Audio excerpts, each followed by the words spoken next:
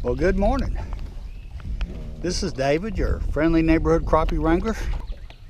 And so now I've said a few times that these crappie will hit anything. I think one time I said they'd hit a piece of shoestring if you put it on your hook. Well, I didn't have a piece of shoestring I didn't need, but I cut a piece off the end of my marker buoy rope. And I've got it gluing up now, and here in a little bit, now I'm going to pick it up and try to catch a crappie on it, just to prove that it can be done. It'll be crappie on it. Okay, I got that fish in the live well. Here's my piece of shoelace. I'm going to see if I can catch a fish on a piece of shoelace. I've got it on a 16th ounce jig.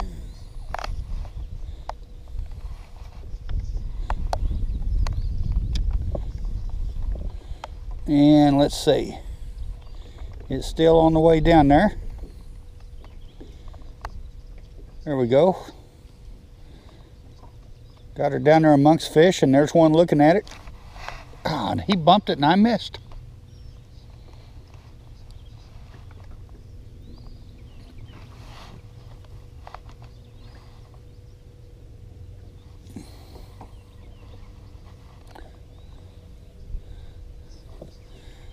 Oh, and I got him that time. Look at that. There's a crappie on a shoelace. So,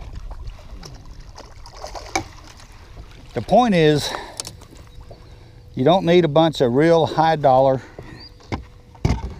lures to catch crappie. There's the one I pulled out of them. Shoelace. Female. I scraped her up coming up. Throw her in the box.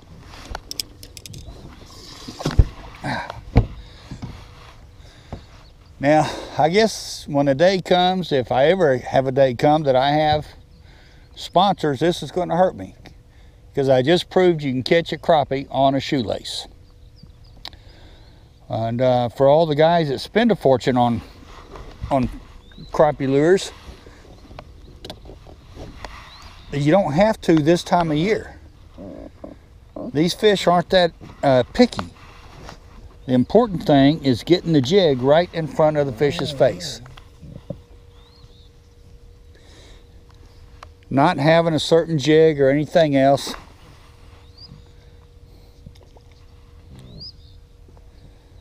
You just have to get it in their face and they'll hit it.